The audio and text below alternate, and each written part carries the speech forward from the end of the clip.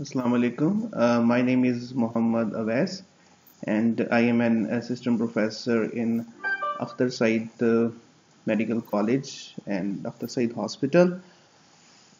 Our today's topic is upper respiratory tract infections, and in which we will discuss tonsillitis, croup, and acute epiglottitis one by one.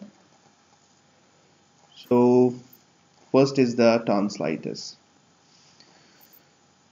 As you already know, tonsillitis is a form of pharyngitis, and in which there is an intense inflammation of the tonsils, often with a purulent exudate. There are common pathogens which are bacteria and viruses, and example in bacteria is sorry, my mobile is ringing. So example in bacteria is group A beta hemolytic streptococci, and example in viruses is Epstein-Barr virus, which causes infectious mononucleosis. It is the name of the disease, and these are the examples of bacteria and virus, but there are other many bacteria and viruses which can cause tonsillitis and pharyngitis. Coming to the clinical features, although the surface exudates seen in infectious mononucleosis are reported to be more membranous in appearance compared to the bacterial tonsillitis, but in reality, in fairness, it is not possible to distinguish clinically between viral and bacterial causes. So no doctor sitting in an OPD would check the throat of the child, and just by seeing the throat and examining the throat can tell you that yes, this is bacterial or viral. So there are some clinical parameters. However, as per rule, as you already know, the bacterial infections are more intense. For example, there are marked constitutional disturbances such as headache and apathy and abdominal pain due to tonsillitis, which is called mesenteric adenitis, and some time you get white tonsillar exudate on throat examination, and also on examination you could find cervical lymphadenopathy, and it is more common in the bacterial infection, but it is not hard and fast rule. So in this diagram, as you could see, the redness, the erythema of the throat, the facial pillars, uvula, the posterior pharyngeal wall, the tonsils are inflamed and a little bit bigger in size as well. And you could also see the white exudates on the tonsils. However, you cannot always see these white exudates. Sometimes there could be only inflammation of the throat. So after a simple case of pharyngitis or tonsillitis in which you suspect for example a bacterial infection, you would definitely need antibiotics for your patients, and the first choice of antibiotic is often penicillin, or if the patient is allergic to penicillin, you would go for the erythromycin, and these are the most commonly prescribed medications in the bacterial infections, but one should keep in mind that most of the pharyngitis and tonsillitis are through the viruses. Only a third, one-third cases are due to the bacteria. The antibiotics definitely may hasten the recovery from the streptococcal infection in order to eradicate the organism. To prevent rheumatic fever, which is a complication of group A beta hemolytic streptococci, 10 days of treatment of antibiotic is required.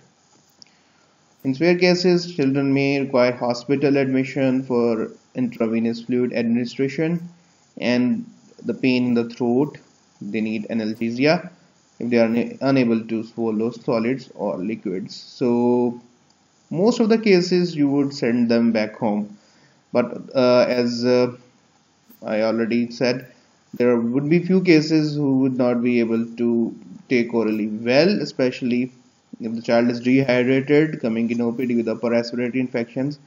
You may need to keep the child in the hospital for IV hydration.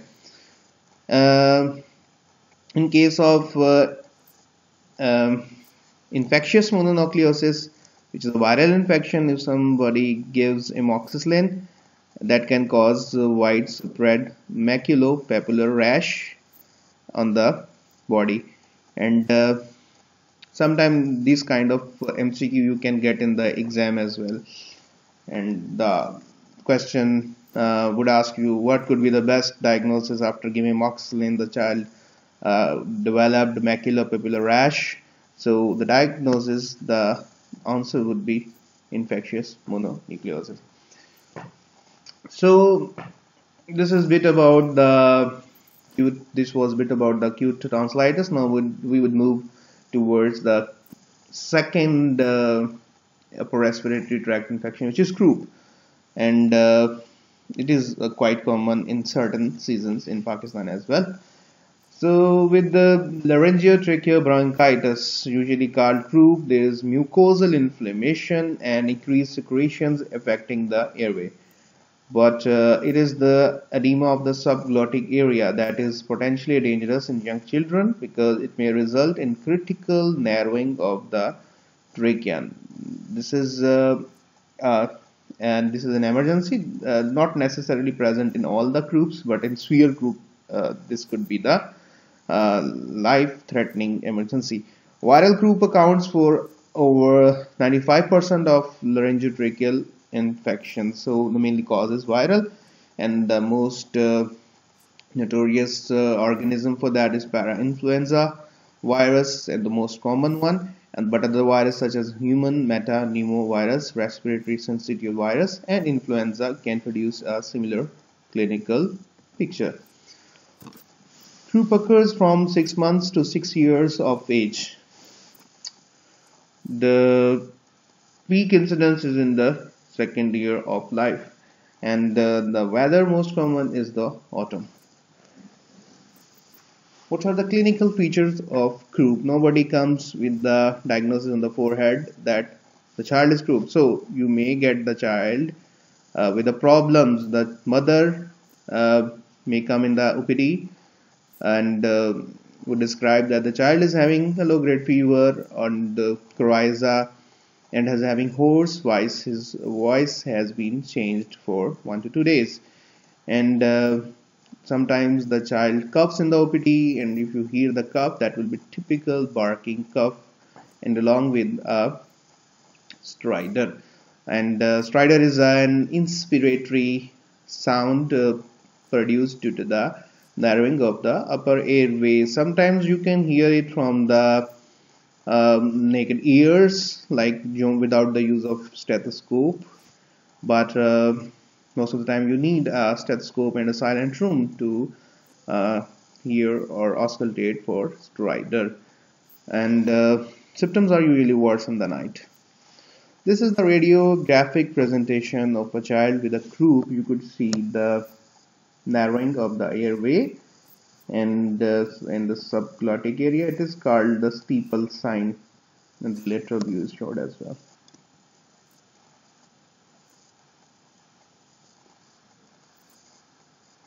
So management: when the upper airway obstruction is mild, the stridor in the chest procession disappear when the child is at rest, or sometimes the stridor may disappear when it is severe as well. So in the case of complete obstruction of the airway, so the disappearance of stridor is not only a relieving factor for the doctor that the child is getting fine, but sometimes it can be disastrous.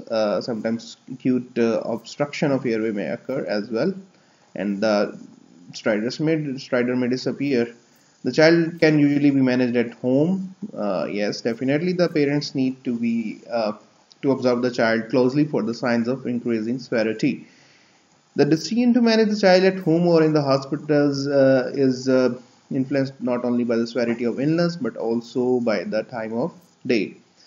Like if it is night and the parents are coming from remote area and from some village, and they have not easy access to the hospital, so keep the child inside the hospital, and the child is less than 12 months of age, and if the parents are anxious about the health of the child, so you should also admit these kind of children as well. So management is inhalation of warm moist air, which is widely used but is of unproven benefit. The mainstay of treatment is the nebulization with the steroids, especially budesonide, to reduce the severity and duration of the croup. And sometime we need to give oral prednisolone, and sometime injectable dexamethasone as well. And in case of dexamethasone, a stat shot of 0.5 milligram per kg would be sufficient. For oral prednisolone, you may continue for 3 days in the morning, and the dose you can give from 1 milligram to 2 milligram per kg. Maximum dose is 40 milligram. In severe upper airways obstruction, nebulized epinephrine, which is called racemic epinephrine with oxygen by face mask, provides transient improvement. But one of the problems with the racemic epinephrine is that it could cause rebound congestion. So you should be aware of the rebound symptoms of the congestion, and an anesthetist and intensivist should be involved in the care as well. Only a few children with croup require tracheal intubation because of steroid therapy. Some children have a pattern of recurrent croup, and that may be related to the atopy, which is a condition of familial condition in the family of people, like eczema or asthma runs in the family. So the people having eczema, allergies, and allergies like dust allergy, hay fever, asthma, and eczema, these come under the umbrella of atopy, and these things run in the family. So next is acute epiglottitis.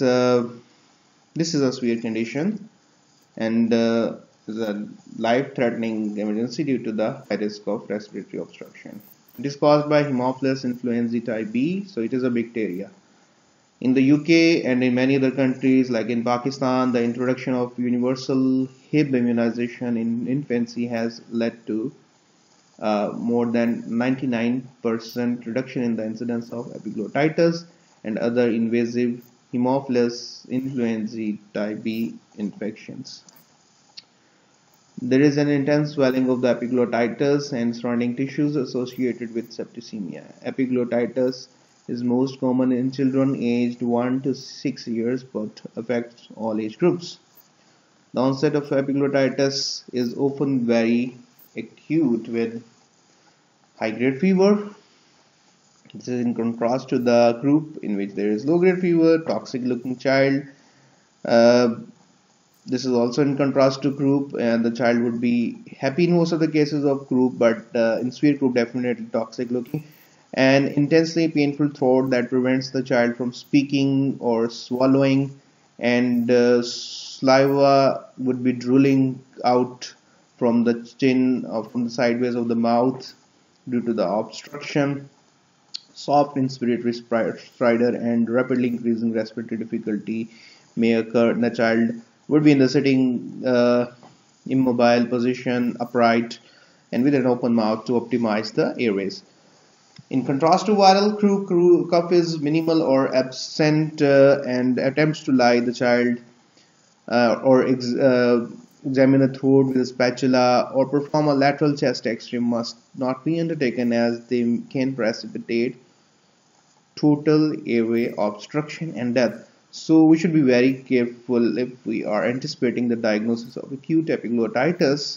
We should keep the child, the patient, at ease, at comfort, and we should not even try to put an IV line, and because these procedures can aggravate the anxiety of the patient, and that can lead to the total airway obstruction and death. So minimal handling. So this is the lateral radiograph of the soft tissue showing the edema of the epiglottis, and it is giving us a thumbprint sign. This is a radiological sign. If the diagnosis of epiglottitis is suspected, urgent hospital admission, treatment is required, and should be a teamwork between anesthetist and pediatrician and ENT surgeon, and treatment should be initiated without any delay. The child should be transferred directly to the intensive care unit or in an anesthetic room, and must be accompanied by senior medical staff in case respiratory obstruction occurs. Child should be intubated under controlled conditions with the general anesthetic. Really, this is impossible, and urgent tracheostomy is life-saving, as the edema is a factor which can cause problem in intubating the patient, and in this situation really we need the tracheostomy. Only after the airway is secured we should take blood and per-culture sensitivity and IV antibiotics like cefuroxime started. The tracheal tube can usually be removed after 24 hours, and antibiotics should be given for 3 to 5 days. With appropriate treatment, most children recover completely within 2 to 3 days. As with other serious Haemophilus influenzae infections, prophylaxis with rifampicin is offered to close household contacts.